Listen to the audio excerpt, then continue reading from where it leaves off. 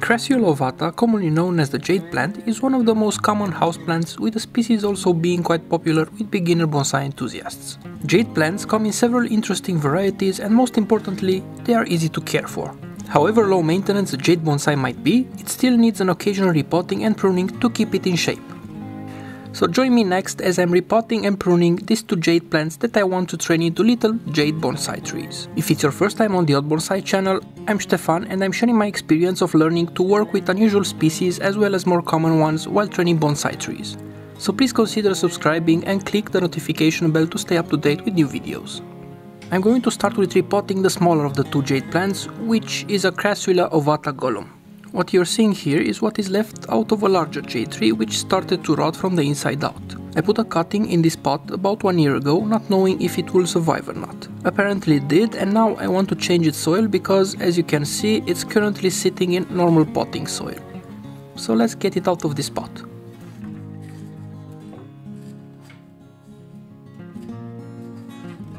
The little jade seems to be kind of wiggly, so I really hope there's no root rot. Repotting goes much easier if the soil is on the dry side, so it's generally good to avoid watering before repotting, but make sure you don't let the roots dry out completely unless it's a succulent or other drought-tolerant species. While this soil does provide good drainage at the moment, it was completely organic, and this is certainly not okay for a succulent in general and bonsai in particular. Okay, let's see what we have here. There seems to be no root rot, which is great.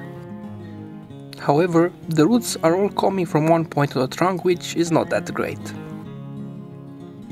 I washed all the old soil from the roots to have a better look. It's definitely not a great root system, but I'm hoping it will get better once it's in better soil. If you have any tips on promoting rooting on jade plants without using root hormone, please leave a comment. As soil, I'm using an inorganic mix of 50% perlite and 50% vermiculite. This should provide good drainage and moisture retention while also allowing oxygen to reach the roots. Okay, now let's place the jade plant in the pot. I will arrange the roots a bit.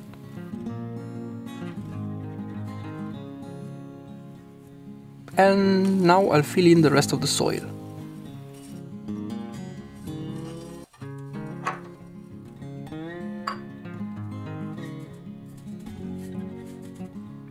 I'm using this plastic label stake to remove all the air pockets in the soil. There are two reasons for this. First, it helps in getting the tree nice and firm in the pot. And second, any air pockets in the soil create the perfect place for fungus to develop. And you don't want that happening near or in the root system. I got some stones here to keep the tree from wiggling around when watered until new roots will develop. This should keep it nice and stable. Now let's have a look at the tree structure. It has two branches coming out of this point, one of which is underdeveloped in comparison to the other. Since I don't want the large one to take over as the leader, I'm going to prune it back to increase vigor in the smaller one. I'm also hoping this will keep the leaves nice and small, since I want to grow this as a mame bonsai. So I'll prune this branch back to here. I think that's all I can do now for this small jade. Cuttings are easy to root, so I will place the cuttings from today's pruning along with some older cuttings. All the guys that you're seeing here have grown from cuttings or leaves over the past year.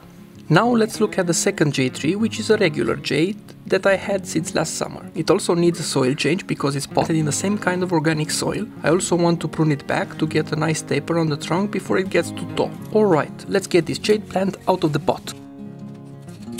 This one seems to be better rooted than the smaller one, so that's a good sign. I left the soil to dry out on this one as well to make root cleaning easier. Jades will tolerate dry soil for long periods of time. In fact, if you are not sure how to properly water a jade plant, it's better to wait for the soil to dry out completely between waterings. Let's clean the soil now to see how are the roots on this jade.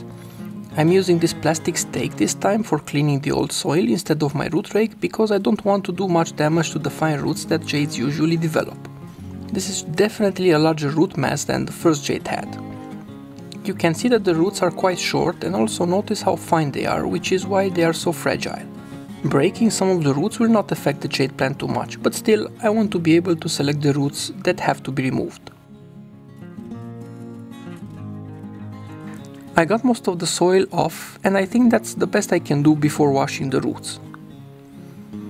I washed the roots and I was surprised to find a similar one-sided root system as the gollum jade had. We'll have to work with that and hope it will improve in the future.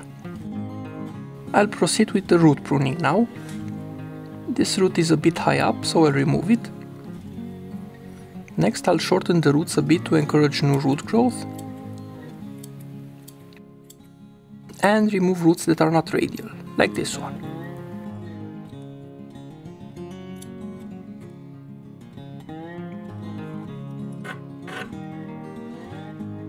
It seems that I also have some overlapping roots here that have to be removed.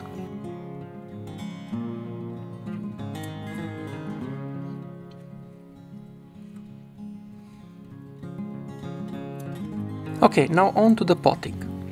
I'll first put some meshing over the drainage hole and then add the same perlite and vermiculite soil mix.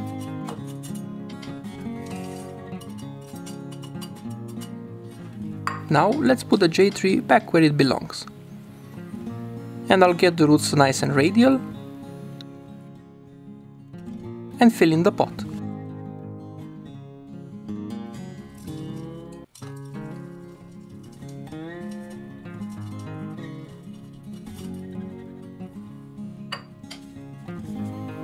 I'm tapping on the surface of the soil to get rid of some of the air pockets, and then I'll use the small stake to finish the job.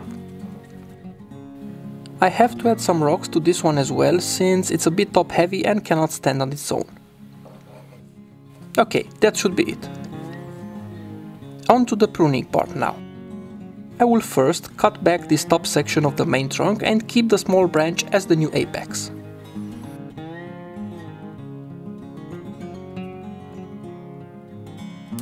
Okay, that's off now. It doesn't look like much now, but small things done at this stage should be rewarding in the future. These small bumps also need to be removed.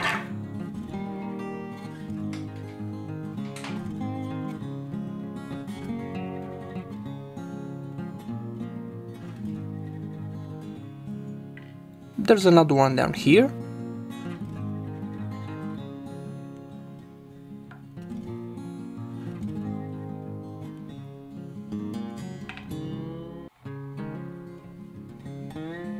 And one around here.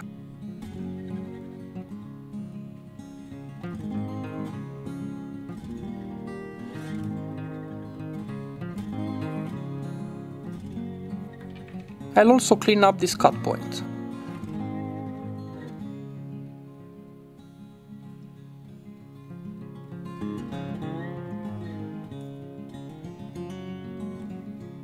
And that should be it for now.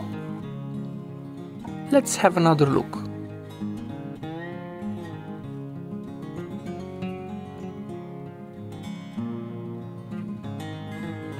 Now we have two small branches growing on this main trunk and two more here.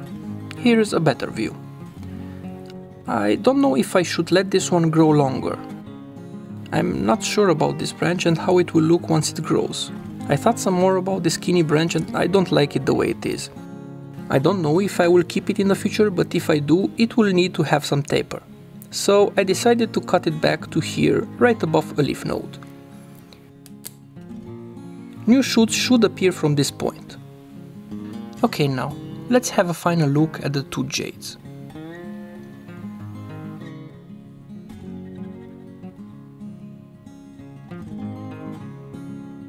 This was all for this video on these two jade plants. Thank you for watching and see you next time.